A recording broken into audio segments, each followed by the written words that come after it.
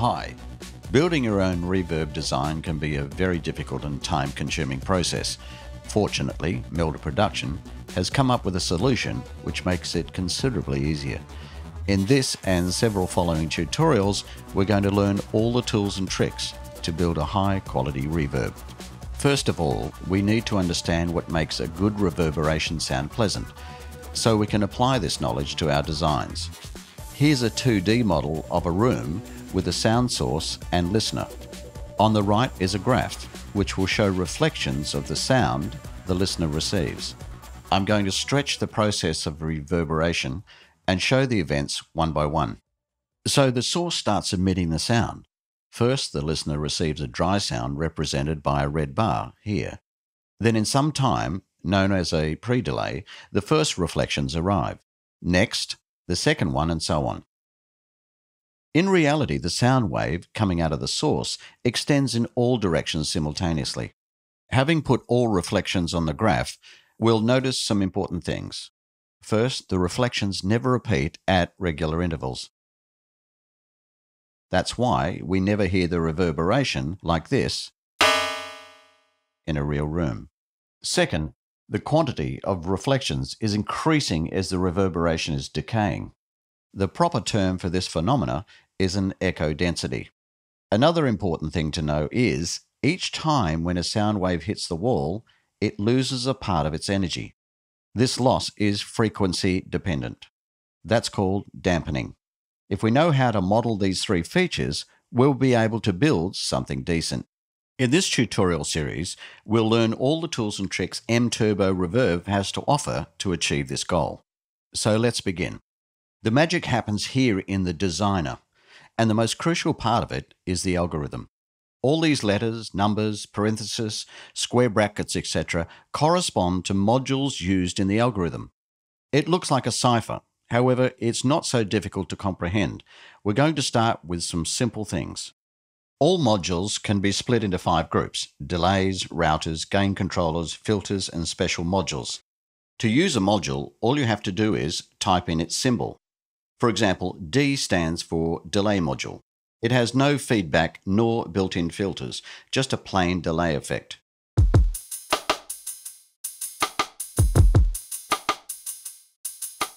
The module has only one parameter, a delay time.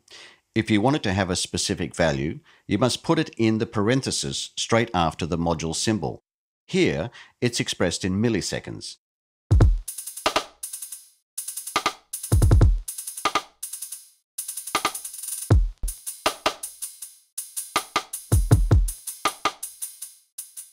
If you don't specify the value, the designer will do it for you. And here is how. Look at these 3 sliders: delay min, max, and focus. The delay min and max set the intervals out of which a value is randomly selected. The engine employs a smart randomization algorithm, producing nice combinations of delays to all the modules to use in your algorithms. To get a new set of delays and other hidden values, simply press the seed button. This way, MTurboReverb saves you from the ugly technicalities you would normally have to deal with when designing a reverb. The focus parameter defines the distribution of short or long delays within the limits set by the delay min and max.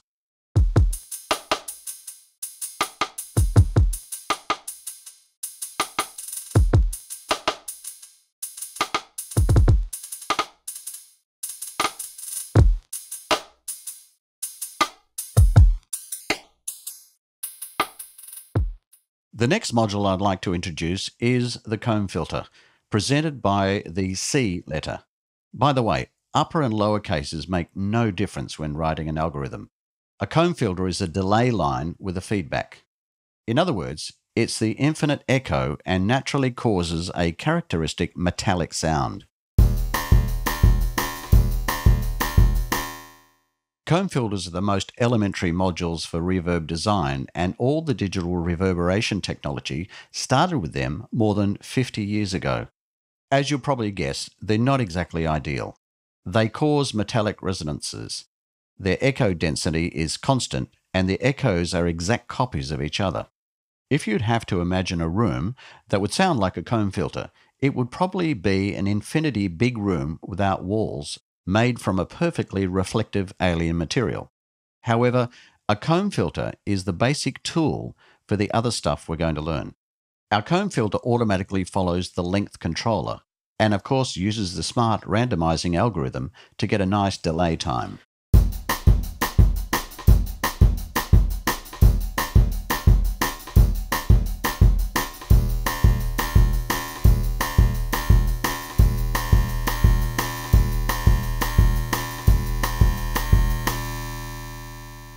You can override both the delay time and feedback, however. Just enter them as parameters. For example, which means feedback -1 and delay 15 milliseconds. Please check the documentation for details about the syntax and parameters.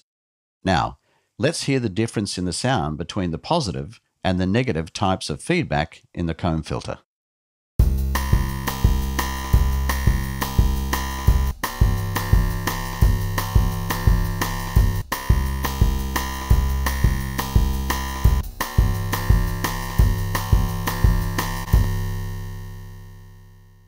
Is there a way to improve the sound of a comb filter? Well, for starters, we can use multiple comb filters in parallel. While one comb filter was an infinite room with just a floor and a ceiling, two comb filters can add a pair of parallel walls, right? Well, we would need to simplify the laws of physics a lot, but then it may be something like that. So let's try and write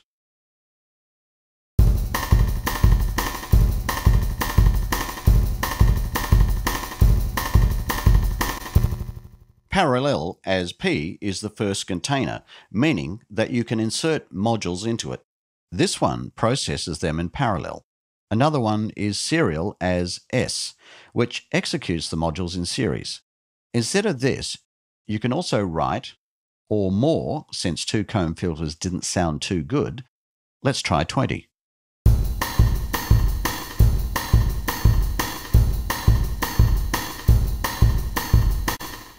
Now that sounds much better. A single comb filter creates several resonances in the spectrum. If you have more comb filters, each of them has a different set of resonances, so the effect of the individual comb filter is getting hidden in the cloud of echoes. You might then think that with enough comb filters, you can avoid resonances completely. But sadly, that's not true, and mainly it would overload any CPU. That's why the maximum number you can write is 100. You can still write, which creates 200 comb filters in parallel, but please don't. We will learn much better ways to do what we want to do. Another problem is that the echo density of our new reverb is still constant and there's no dampening whatsoever, and that's a vital part of any realistic reverb. But it's a good start. Let's check the next module, the allpass or A. It looks like a comb filter, but employs two internal feedbacks. An all-pass filter actually doesn't have any resonances, so it has a perfectly flat spectrum response we seek. Unfortunately, only mathematically speaking, in an infinite time the response would be flat, but our brains are faster than that, so we'll always hear the temporary resonances.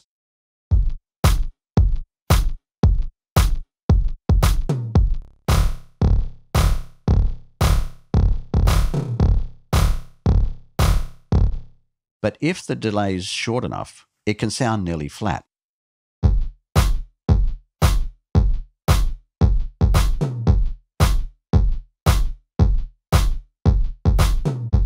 So it works great as a diffuser, and we will call it that way from now on.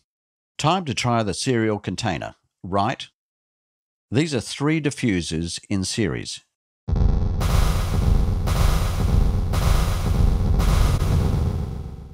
You can also write just 3A or A, because the serial container is there by default.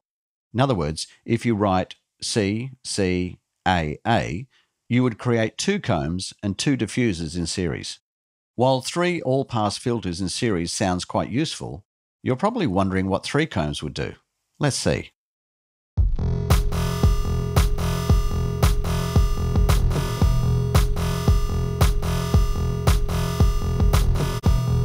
That's probably not too encouraging.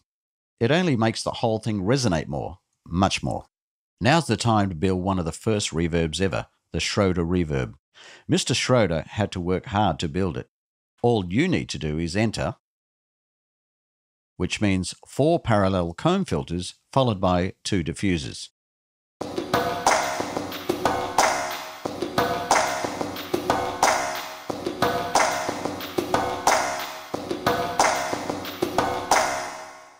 And let's make it better by using more comb filters.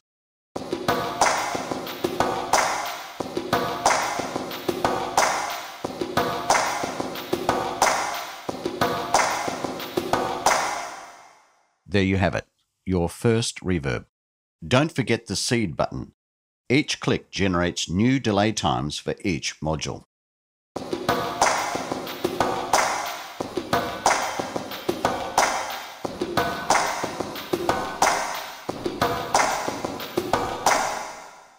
You've noticed, of course, the sound has become stereo.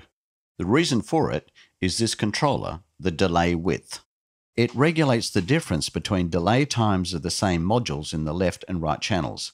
Without this, the echoes of both channels would be the same and the reverb would be monophonic. There's one more cool tool we're going to utilize, hashtag. By introducing the hashtag to the algorithm, we hook up the complexity parameter to it. Let's try the parallel comb filters again, but smarter. Instead of wondering whether 11 comb filters sound better than 10, I can just write, now the complexity controller will set the comb filter's number.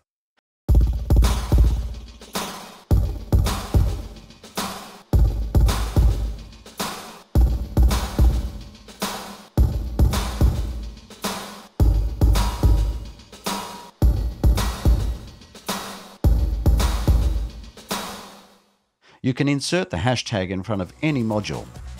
That's all for now. Thanks for watching.